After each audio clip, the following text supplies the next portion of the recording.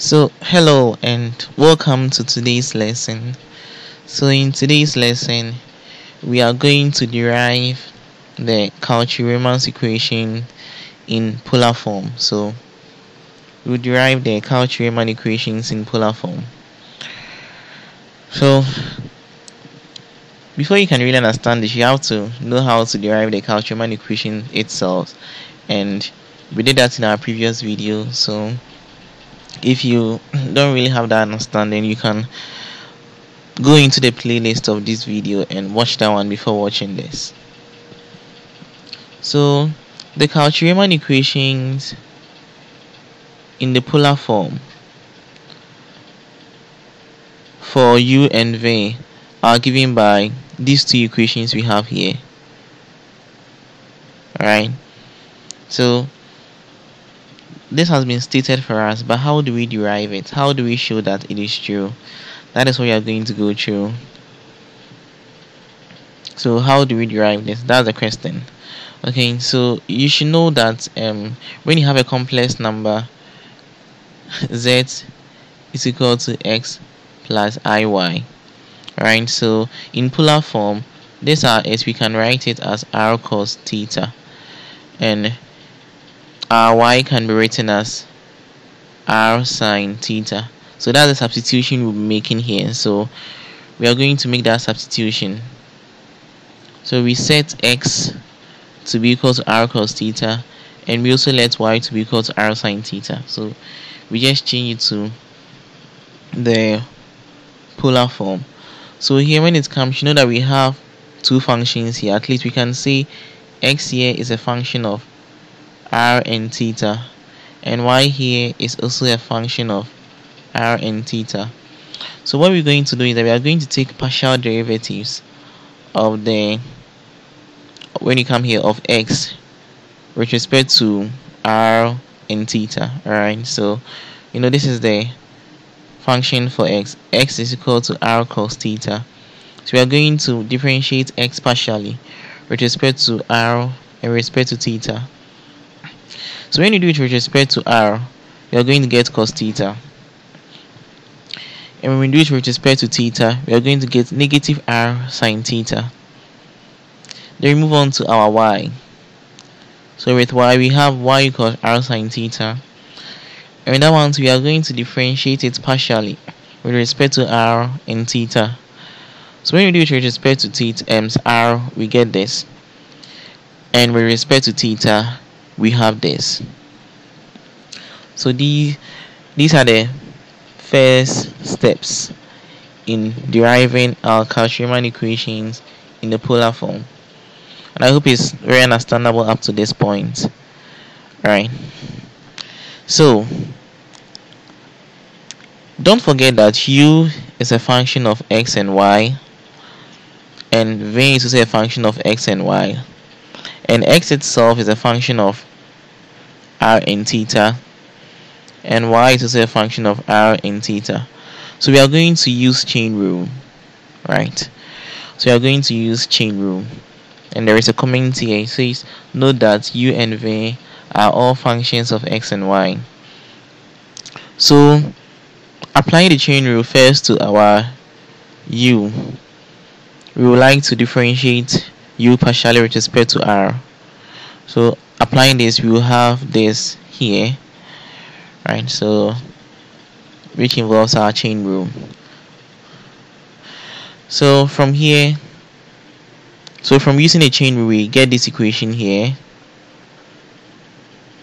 Then from here we can see that we already know what del x del r is and del y del r is. So you could see that del x del r is cos theta, and del y del r is sine theta. So we are going to make substitutions. So in the make substitution, in place of this we have cos theta, and in place of this we have sine theta. So now we name this equation 1, as you can see here. But from our previous video, from the Cauchy-Riemann equations were given by these two here, right? And you can see that del u del x is the same as del v del y and del u del y is the same as negative del v del x. So we are going to make substitution into equation 1. So that means wherever we find del u del x, we replace it with this. And wherever we find del u del y, we also replace it with this. So now making that substitution gives us what we have here. I hope you can see that we just substituted what we said we were going to substitute. So when you get here, then what we do is that we try to do some creation and destroying here. So we multiply through by r and also divide through by r. So we multiply through by r and divide through by r as well. So we multiply through by r, so that's why I can see this r here. And know that here negative comes first because we've interchanged. We've brought this first and we've brought this second. We've interchanged the position. So we've multiplied through by r and we've divided through by r. So that's what gives us the equation 2. I hope that's understandable. Alright, so when you get here, then note that from the partial derivative that we found here, so the partial derivative that we found here, okay, I hope you've observed it. Alright, so let's go back to where we got into. So from those partial derivatives, we know that negative r sine theta was del x del theta and r cos theta was del y del theta. So we are going to make substitution into this particular equation here. So that means wherever you find r cos theta, we will put this in. Wherever you find negative r sine theta, so we'll put this inside. So let's go on. So making substitution is going to give us, so when you make substitution, we are going to have del u del r will be equal to 1 over r. Then we have del v del x times del x del theta. This is because negative r sine theta is the same as del x del theta. Then plus del v del y times del y del theta. I hope you understand because of what we have here. So when you make substitution, this is what we get. Okay, let me take this off. Okay, so when it comes here, you could see that del x here cancels this del x, and now del y here cancels this del y. So you're going to have del v over del theta plus del v over del theta, which is the same as del v over del theta, and this happens to be the first equation, and you've been able to derive that. So you've been able to derive the first equation. So you can see that here. So this is the first equation, and we've derived that. So now let's go to how to derive the second equation. So we are going to follow a similar approach. So that's the first equation for the Cauchy-Riemann equation in the polar form. Now the second equation. So with that one, we are going to use the chain rule. Okay, so using the chain rule, we are going to have this particular equation here. Then note from the partial derivatives we found earlier that del x del theta was equal to negative r sine theta and del y del theta was equal to r cos theta. So we are going to make substitution. So we are going to substitute this and also substitute this. So when you make the substitution, then we are going to get del u del theta will be equal to negative r del u del x sine theta, then plus r del u del y cos theta.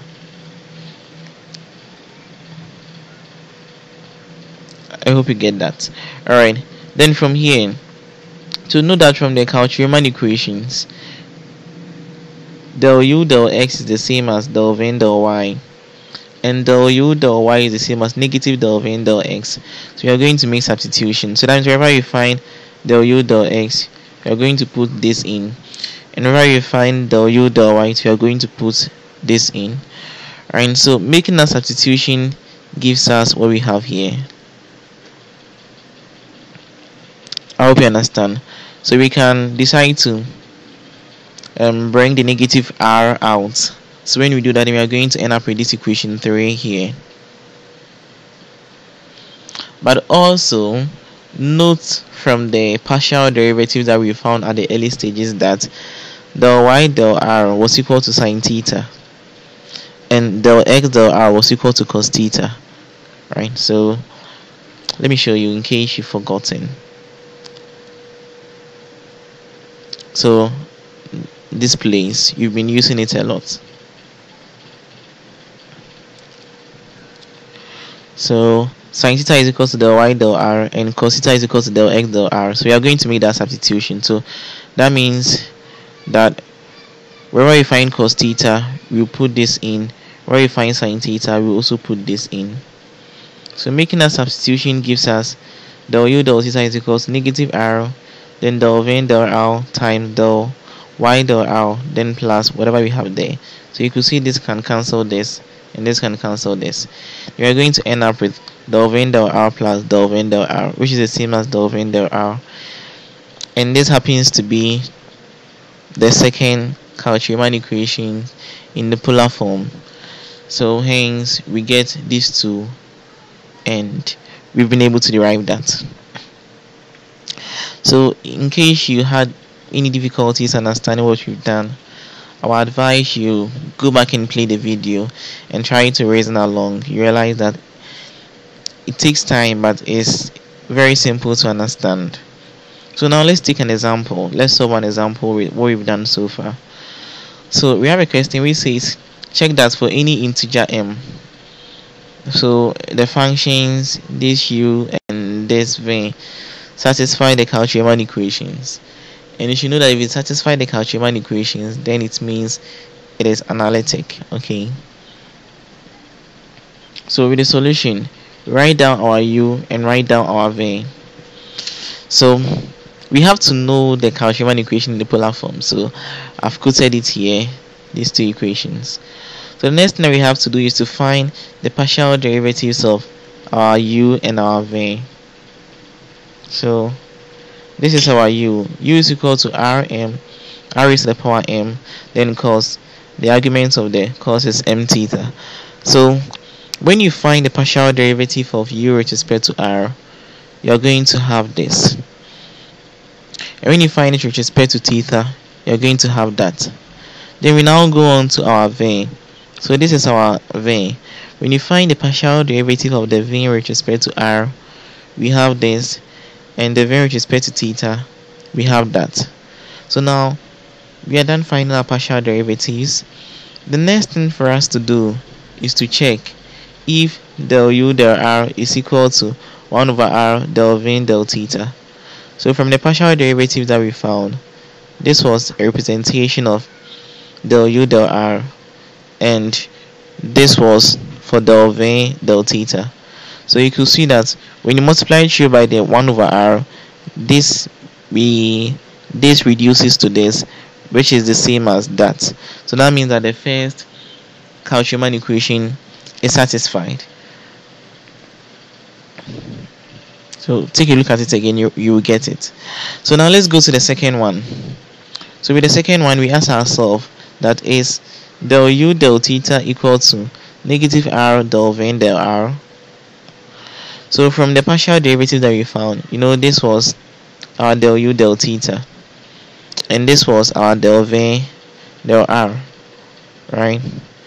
So you could see that when you multiply this r through, this r here is going to take the minus 1 here away, indices. Okay, so you're going to have this, which is the same as that, and you could see that the second Cauchy-Riemann equation is also satisfied. So that means that the functions u and v, which was given to us in the questions, satisfy the Cauchy-Riemann equation. Hence, the given function is also analytic. Okay, so thank you very much for following. If you didn't get anything, as I say, you can always go back and play the video for you to understand. So on our next lesson, we are going to talk about harmonic functions and the harmonic conjugates. Right, so and a harmonic conjugate. So thank you very much. Bodo Kandrin of a final year student of mathematics at the Kwame Nkrumah University of Science and Technology. It has always been a joy learning with you. Thank you.